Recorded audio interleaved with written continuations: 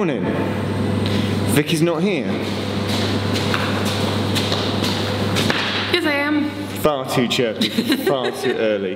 Where on earth are we? We're at Ballina bus station. Because we've got to get over to Sligo. We're going to pick up the train and head back into... Dublin. Yay! But for the moment, and for the next 90 minutes, to the buses? All of... No, well, not all of... No, all just of them, one. just one of them, really. Just one.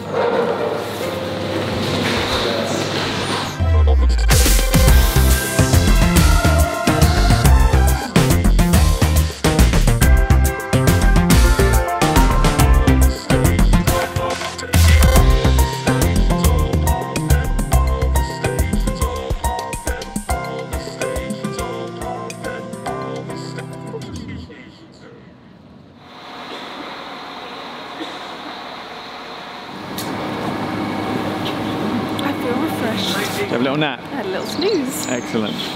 What are we doing now, Geoff? We're meeting the lovely Kieran, aren't we? Got to meet Kieran. Okay. What do you think Kieran looks like? All the stations? This is what Kieran... Thanks. Are you Kieran? I'm Kieran. Because if you're not, we're pointing a camera in your face at the wrong man. Work away. No bother. He's made us a thing. What's he... What? It's a whistle-stop tour of Sligo. I think we should do the town tour.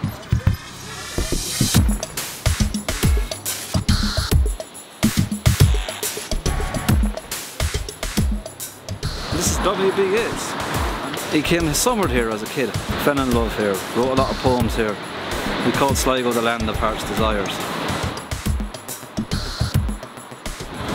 Kieran's leading us heading for the Abbey. The story was that back in the day, you had to go into Foley's pub back there to get the key to let you into the Abbey. This Abbey has been here since the 13th century. It's pretty impressive. So you're in the new footbridge on the Gar of Vogue, and there's a river walk that goes the whole way up that river to the lake, Lough Gill, and it's a lovely walk. Can I ask you a question? You can. Tell us about your hat. Tell us about Sligo Rovers. Sligo Rovers Football Club. Best team in the world. And I'll say no more. Cut.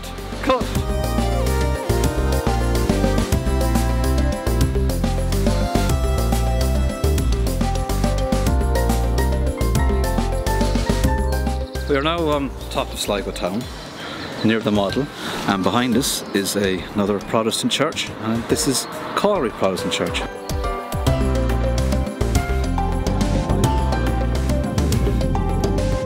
Mountain. So what's it called? Knocknaree. I'm assuming you've climbed that once or twice. A few times. Have you yes. sat at the top and sort of contemplated life? I have indeed, and then I wondered how am I going to get down again.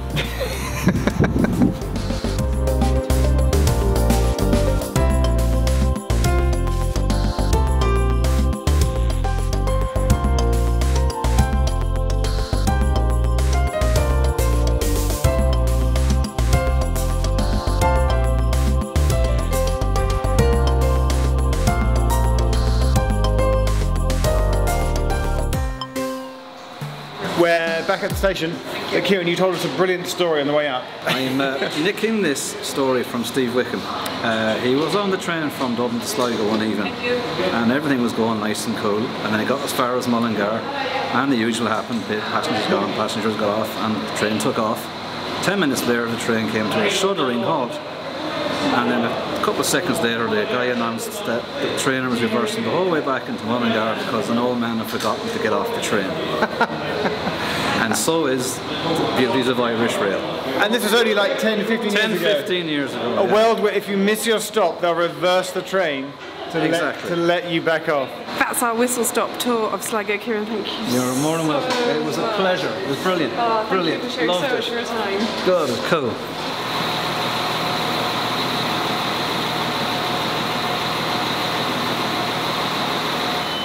Tally ho!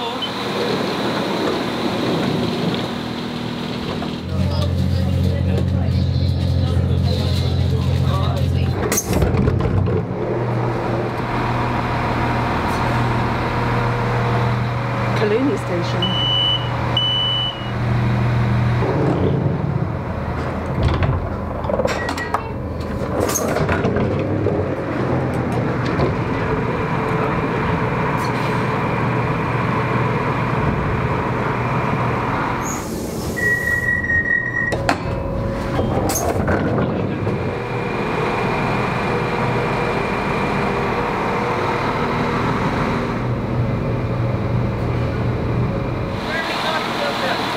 Carrick-on-Shannon, which looks delightful.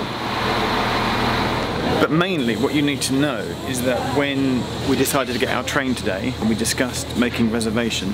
So last night, what did I do on the website?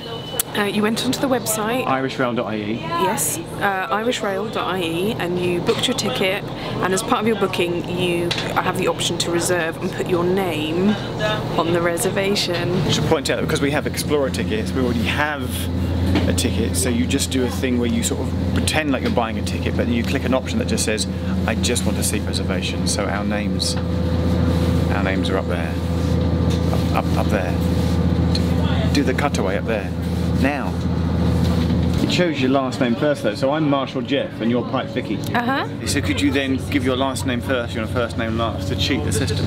Also, I should point out there's an option that just says, I don't want to show my name. Tick a box and it just shows your reservation number instead, which is kind of cool. It's nice to have like a named reservation. You could have put in Ed Sheeran. And I could have been Saoirse Ronan. You could have been Saoirse Ronan and I could have been Ed Sheeran, yeah, we could have just... Should you do that next time?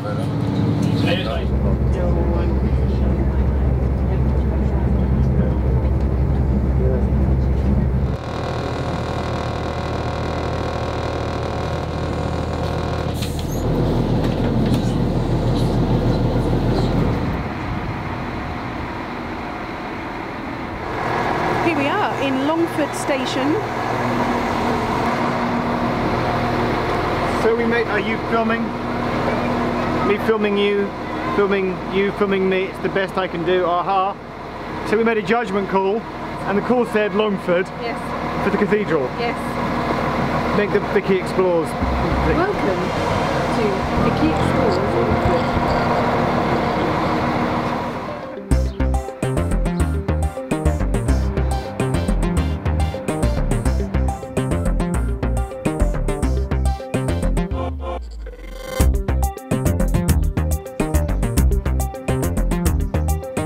I see a cathedral. Now that is impressive. I wasn't expecting it to be that imposing. Wowzers.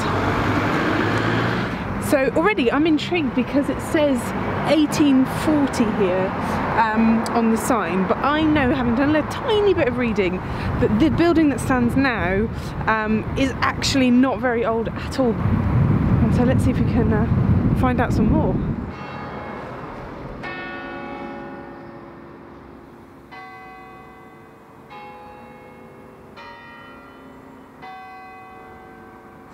So I bought a little book inside that tells you about the history of the cathedral. It was in fact originally built in the 19th century, but on Christmas Day 2009 it very sadly burnt down, and there's a picture inside the book that shows you just how badly damaged it was. Miraculously they rebuilt the cathedral inside, so the external walls I believe are still the original. Inside they completely modernised it with some wonderful craftsmanship and amazing modern architecture. It really is worth a look.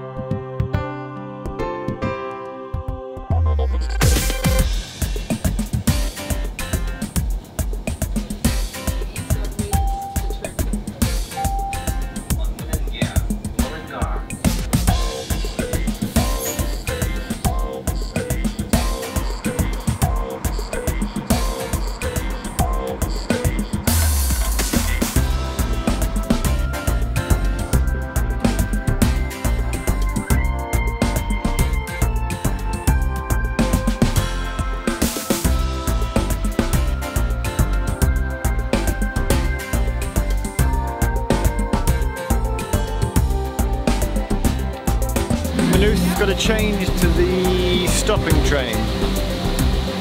Can you give us an amazing fact about Maynooth? Maynooth has been a settlement since the 12th century, and there's a castle up on the far side of the canal over there that was home to the Fitzgerald family. That is Alan, and that is an amazing fact. All the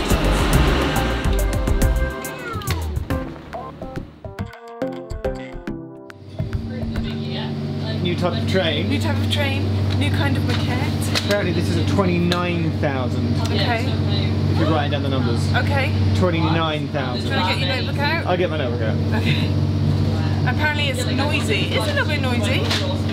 And it's a commuter, what they call a commuter train? We're now on the commuter network. Okay. And that was Alan. Hi Alan.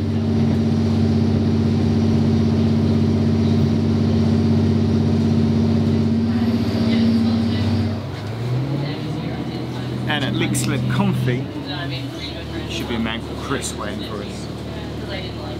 Are you here, Chris? Are you here?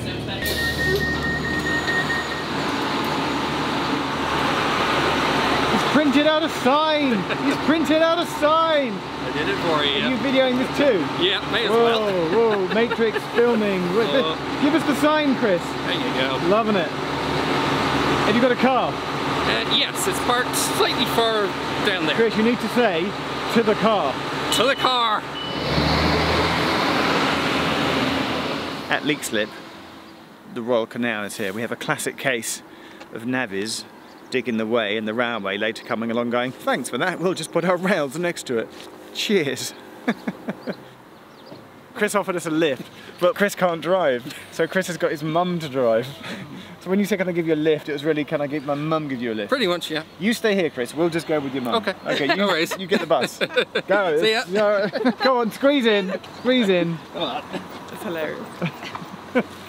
Thanks Chris's mum. Thanks, Chris's mum. You're more than welcome. Oh, sorry. You enjoy that? Oh, hi.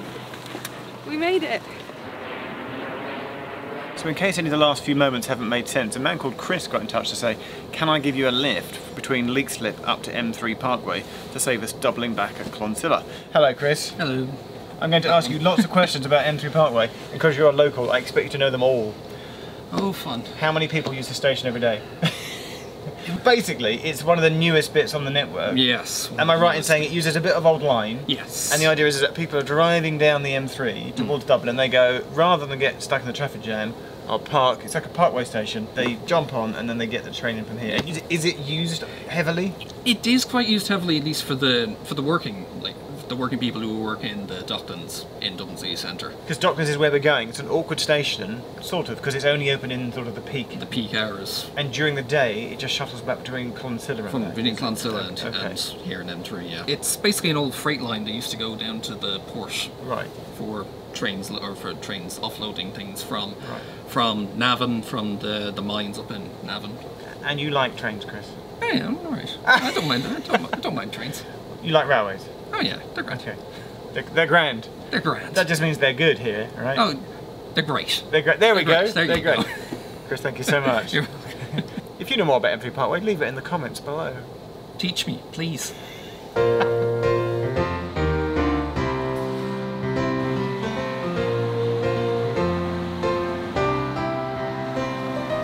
Bye, Chris.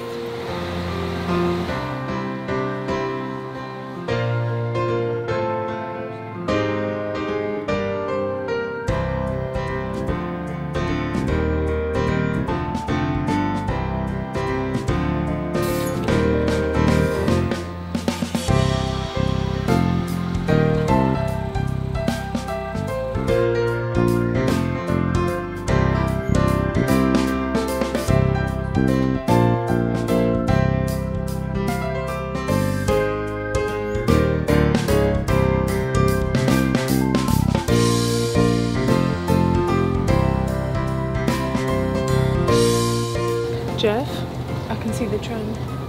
Red line or the green line? How do I know? That's the question. That is our... How do I know?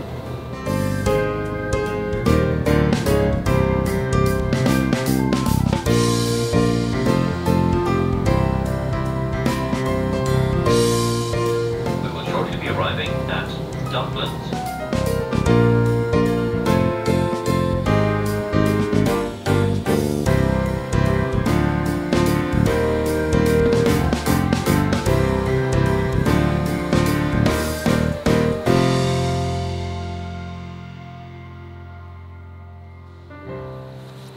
That's Docklands Station. That's the end of our day. It feels like it's been a really long day. Sligo all the way into Dublin. Early start, very tired.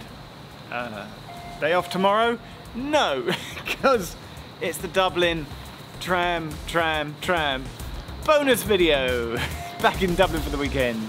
Yay! Yeah? Yes, absolutely. Still loving it? I want to learn how I can tell the difference between the red and the green line. We'll find out tomorrow. See you then.